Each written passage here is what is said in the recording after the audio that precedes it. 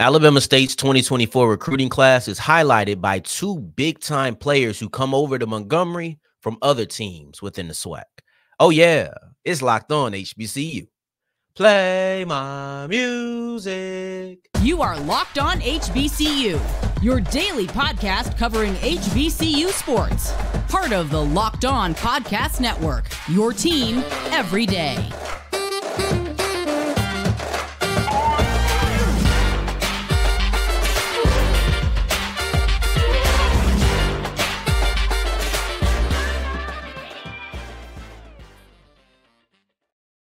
What's going on, family? Welcome back to another episode of the Locked On HBCU podcast, your number one daily one-stop shop for everything HBCU athletics, Monday through Friday, part of the Locked On Podcast Network, your team every day. And I, of course, am Darian Gray, a.k.a. the Mouth of the South, Texas Southern alum and former TSU Herald Sports editor and current contributing writer at USA Today's Saints Wire.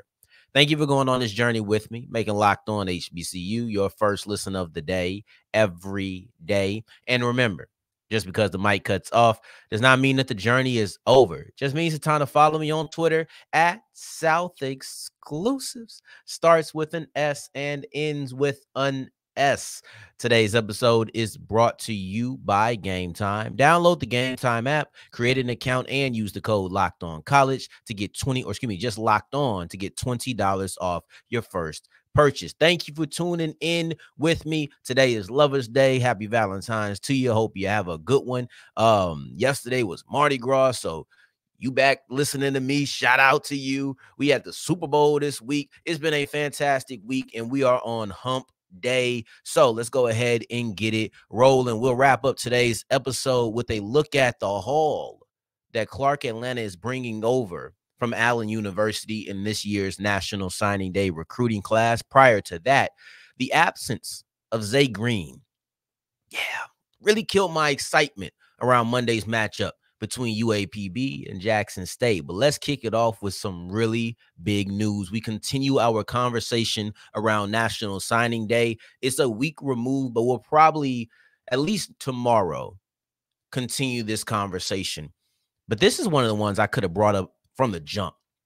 Alabama State made a big splash. Matter of fact, they made two big splashes in the form of SWAC transfers. So you have Rico Dozier, who comes over from Arkansas Pine Bluff, and then you have Andrew Body, who's coming over from Texas Southern. I love these type of moves. Obviously, I don't love that Body went there because I wish he would have stayed in Houston with my Tigers, but I love these type of moves from a football mind because I like it when you weaken your opponent. It's like pulling in a free agent from the division. We're weakening somebody we need to beat while also strengthening ourselves. I love this kind of stuff, right? Let's kick it off with Body. These two highlight the class. It's not the full class, obviously, but let's kick it off with Body because he plays quarterback and he's the bigger name. This is a player who has been very anticipated. We've been waiting on his ascent for about a year and a half. I do believe that we were going to see it last season. Unfortunately, he only played one game. And when you only play one game, there's no way you can ascend to the heights that people see Andrew Body's ability to ascend to. He's talented. There's no question that Body is a talented quarterback. It's just about him reaching his full form. And will he do that at Alabama State? Time will tell, but this is why everybody's excited. Prior to last season, he was a all-SWAC quarterback, preseason all-SWAC quarterback. This is a guy people have been waiting, and they believe he could be that guy. He has that guy potential. And when you bring somebody like that in, you're going to elevate your offense if he can reach even close to his ceiling. But before you even look at the elevation of the offense, and I've looked at just how he fits in Alabama State and all of that prior, I think when it first happened in mid-January, we looked at that and had that conversation. This is what he brings most importantly to Alabama State, and that's stability at a position that they have not had stability at since Eddie Robinson Jr. has become the coach. You look at 2022, you had D. Davis, you had Miles Crawley. They were going back and forth. Both of them started a good amount of games, played in a good amount of games. Then you go into 2023, you got D. Davis, and then you also got Damon Stewart. When I'm just looking at the last 2 seasons, this has not been what you wanted it to be, because Davis has started games both seasons, hasn't finished the year. You're looking at Crawley starting in 2022 before he transferred over to Grambling, and we saw the stability that he had at Grambling, but he just wasn't there at Alabama State as far as starting and keeping that position. You look at Damon Stewart. He didn't keep it, and then he transferred. There's just a lack of stability at the quarterback position over the last 2 seasons.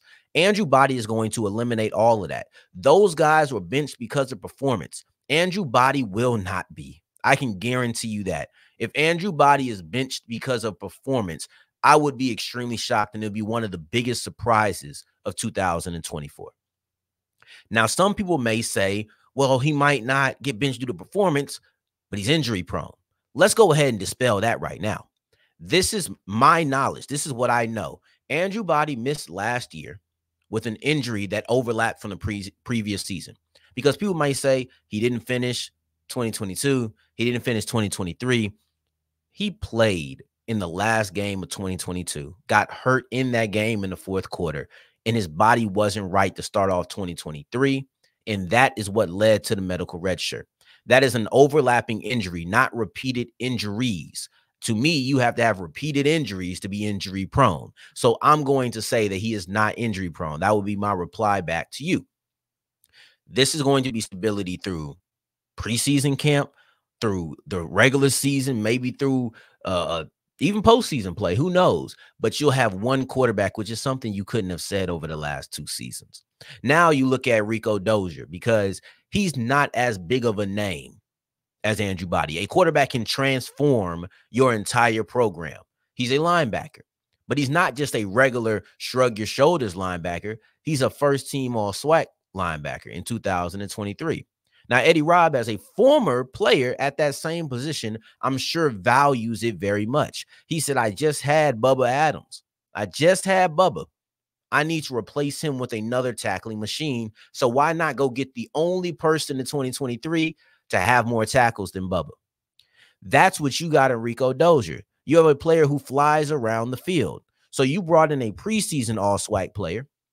You brought in a All-SWAC first-team linebacker, somebody who will be a big part of your defense, and you've hurt UAPB. You've hurt Texas Southern in the meantime. Listen, they're not going to get another Body, and they're probably not going to get another Dozier. That's just the fact of the matter. And I don't want Dozier to go under the radar. I really don't, because he's a player who I've had my eyes on, especially last year, and he was one of the bright spots for the Golden Lions. He was, like I said, an All-SWAC player, leader in the conference in tackles, and he had a lot of solos. I think he had the most solos in the conference as well. Him and Isaiah Major, if I'm not mistaken, at 63. This is a player who you now feel comfortable having a studded linebacker. You now feel comfortable with the middle of your defense having a leader. This is something that I think is going to fly under the radar. It's not going to be overly discussed, but it needs to be, because I feel like it'll be extremely impactful. Now, as we push forward, I got something impactful for you, and that's Zaay Green, who missed the game between UAPB and Jackson State. And because she was absent, all of my interest and excitement for the game dropped significantly, and we'll look at the injury and what the impact was as we continue with Locked On HBCU. Today's episode is brought to you by Gametime. Download the Gametime app, create an account, and use the code LOCKEDON for $20 off your first purchase. And it doesn't have to be a sporting event. The NFL is over. Obviously, you won't be going anywhere on Sunday, or at least going to the stadium on Sunday. But maybe you want to go to an arena. Maybe you want to go to a basketball game. But like I said, that's not it. Want to go to a play? Want to go to a concert? Want to go to a comedy show?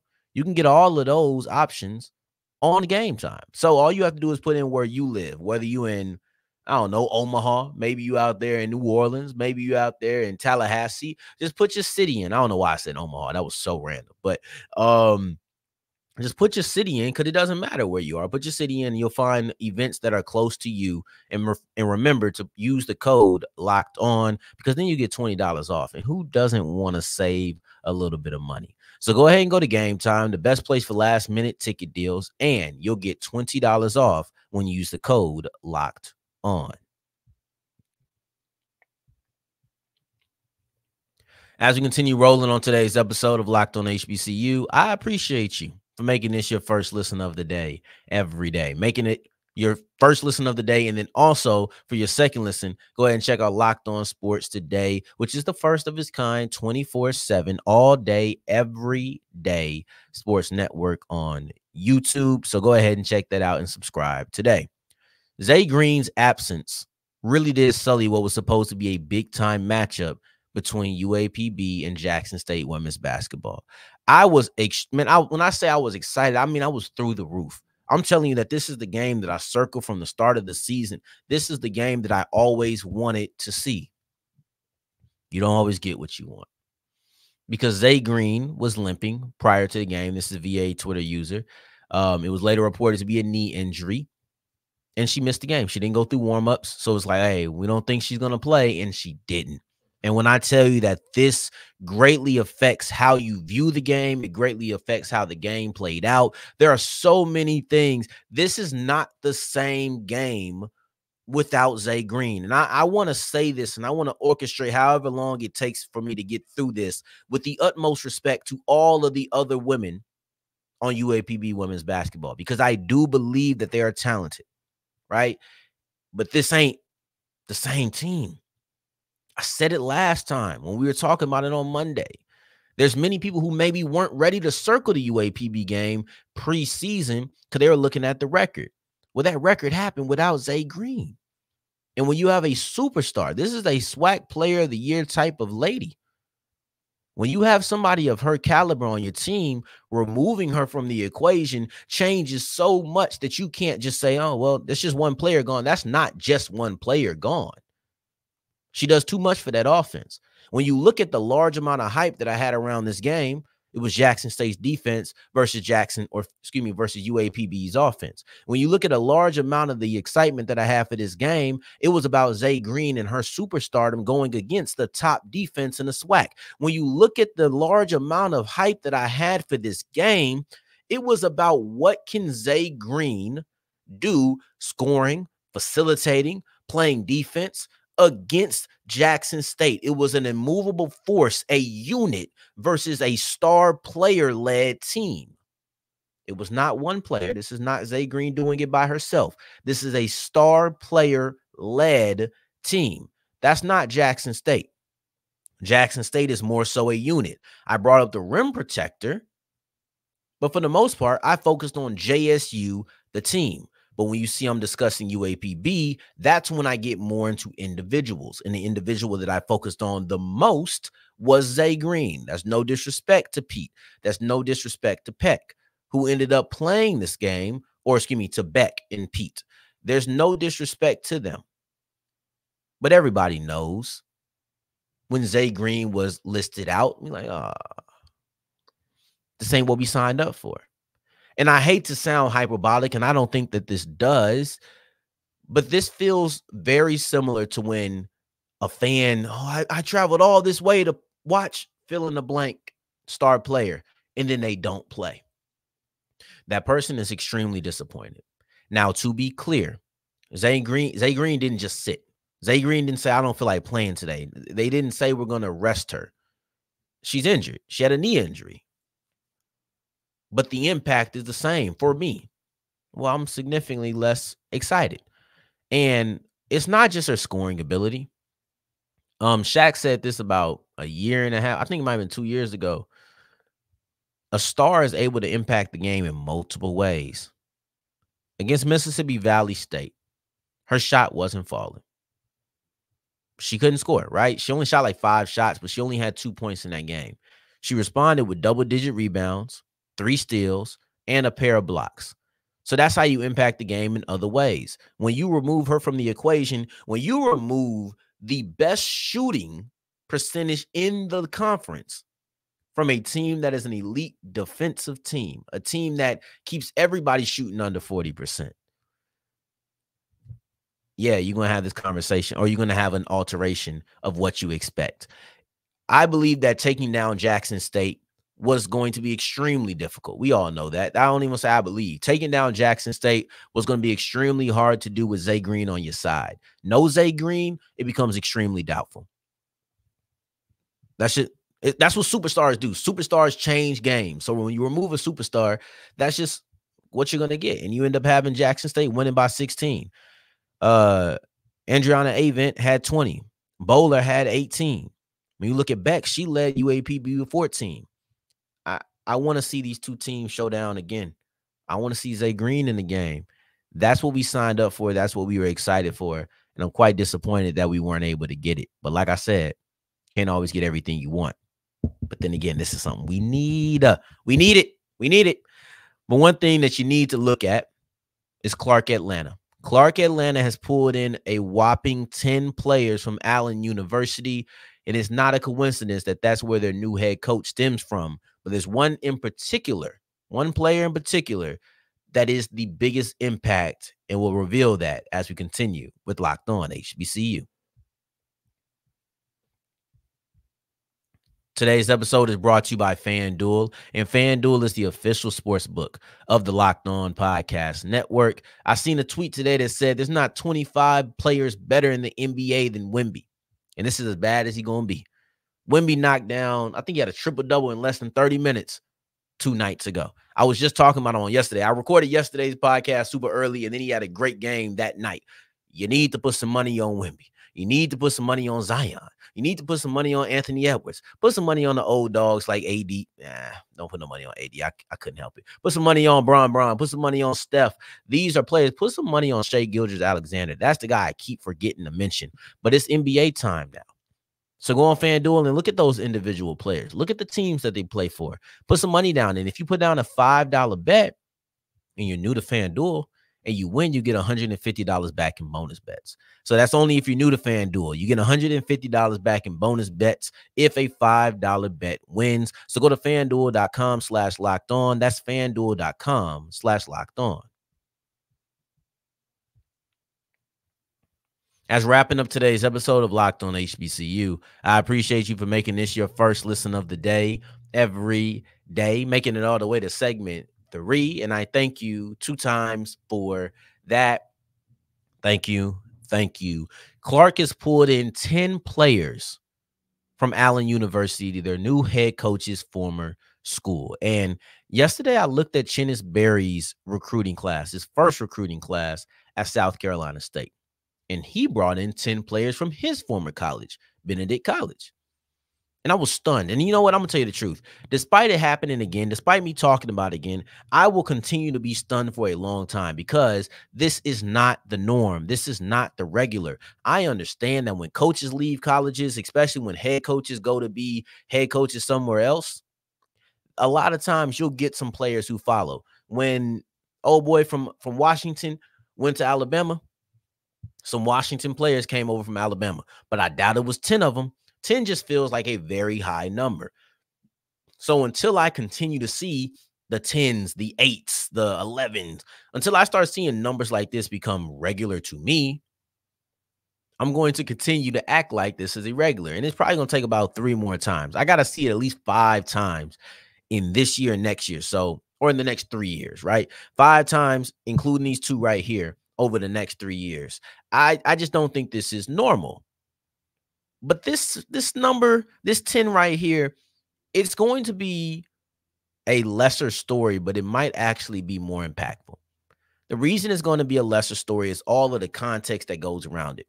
First and foremost, Chennis Berry to South Carolina State is a move that has been anticipated for about a year, maybe a little bit more. At least, and I'm saying at least, and I think it was prior to this, but at least since Chennis Berry finished his first undefeated season at Benedict College. And I feel like it really was halfway through that people started having this conversation. They wanted him to take over for Buddy Pugh whenever Buddy retired. And this was before Buddy even said he was retiring. Before Coach Pugh said he was retiring, people already wanted Chennis Berry to be the next head coach of South Carolina State. I think I've even seen people say, man, Buddy needs to go ahead and retire, or we're going to miss out on Chennis. This was a move that people was like, yeah, it's a foregone conclusion. We're just waiting for ink to dry. That's the kind of move that we're walking into. Then you also got to look at the fact that Barry had back-to-back undefeated seasons in the SIAC. This is very important. The context around Chennis Berry to South Carolina State, and South Carolina State has been a really productive team over the last couple of years, not that far removed from a national championship. All of these factors are important because all of these factors go into why people were already looking at South Carolina State, already looking at Chennis Berry prior to National Signing Day even happening. We were looking to see what they were going to do. You can't say all of those things about Clark Atlanta. Teddy Keaton is the new head coach, but you can't say all of those things about Berry that you can say about Keaton. And that's just facts of it all. And also, it's not a vertical move, it's a lateral move. Keaton went from Albany State, or no, not Albany State, Allen to Clark. They're both SIAC conference members, or I was just talking to Bo Carter about this, about how people say the whole acronym and they say conference at the end. But they're both members of the same conference, the SIAC. But those all those things, all of those factors come into play. But don't get it twisted. It may not draw the same amount of headlines. It might not drum up the same amount of chatter. But these transfers, these 10 transfers from Allen University to Clark Atlanta might arguably be more impactful than the 10 transfers from Benedict College to South Carolina State. The reason I say that is, number one, you got the conference player of the year, David Wright, a quarterback. And we were just talking about Andrew Body to start off the year. A quarterback can completely turn around your team. So when you bring in the best quarterback in the conference, the guy who was just basically the conference MVP, I believe that it's easy to say that Clark will turn around. And I mean, it's not hard. They were 0-10 last year. They didn't win a game. So of course they're going to turn. You better improve. If Clark Atlanta doesn't improve from a record-wise than what they were last year, we need to have some serious conversations. We need to have some serious conversations, almost to the point where if they go 0-10 again, it might be one and done. Like I'm always for firing a coach when they don't win a game.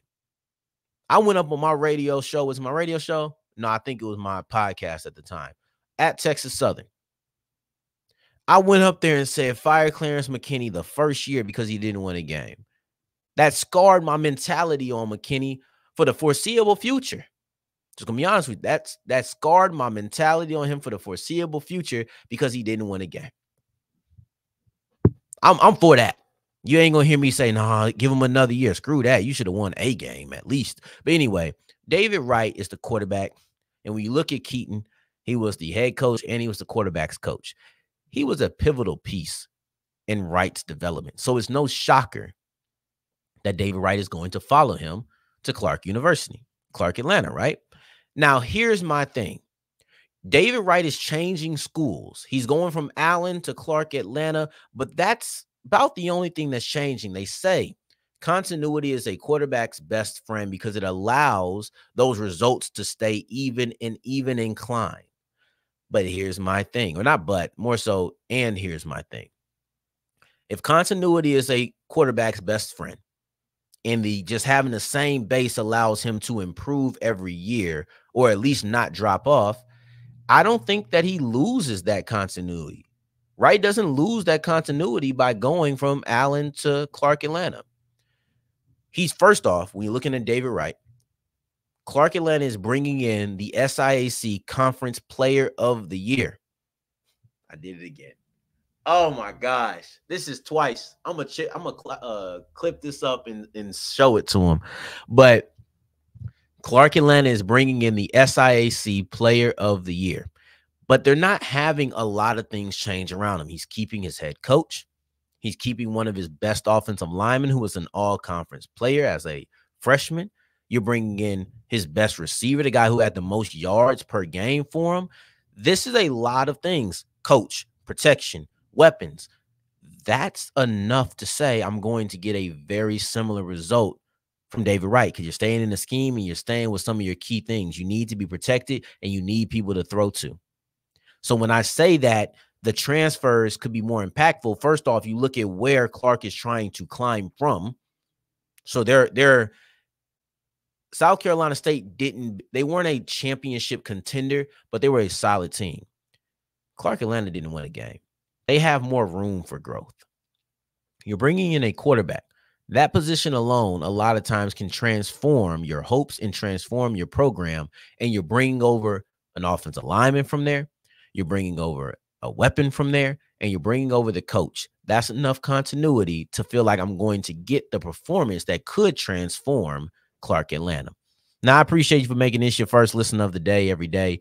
Go ahead and enjoy your Lover's Day. Maybe you wind it down. Maybe you check me out on the 15th. That's okay. I love you too. Now, that being said, I'm about to pre-record my 15th because I want to enjoy my Lover's Day. So without further ado, go ahead and follow me on Twitter at South Exclusives. Until the next time that we hear each other, family, take care. Stay blessed. Peace.